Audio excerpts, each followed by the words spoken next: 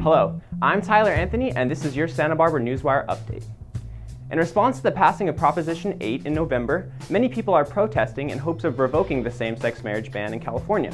Tracy Jones and Valerie Paget, a Pasadena couple, are among those affected by the passing of the proposition.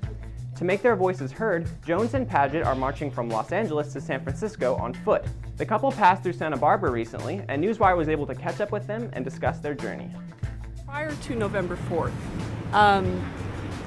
there was this sense that nothing like this would ever happen, that this would not pass, that California, of all places, was beyond this and forward thinking.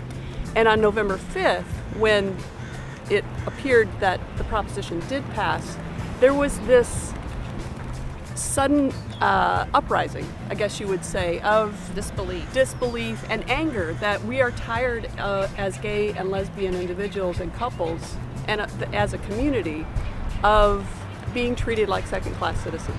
Our mission really is to appeal to the Supreme Court, and we believe that they've already declared that discriminating against one group of people is unconstitutional, and we believe that the passage of Prop 8 is still unconstitutional. So our appeal is the same, that it was unconstitutional then, and it still should be, and we should not use revising our Constitution to take away anybody's civil rights.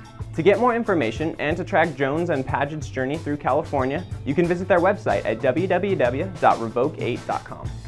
In related news, a resolution opposing Proposition 8 was recently introduced in the state legislature. The resolution argues that Prop 8 is a revision of the state constitution and that it should have been approved by the legislature before being placed on the ballot. The resolution, as well as other legal challenges, are being considered by the California Supreme Court. Lawyers for the Yes on Prop 8 campaign say the voters should be able to directly influence the Constitution through a ballot measure. Much of the activism against gay marriage comes from churches and are based on religious beliefs that marriage should only be between a man and a woman. Arguments from both sides are set to be heard starting in March 2009.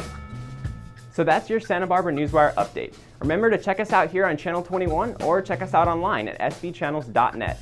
I'm Tyler Anthony, and you've just been wired.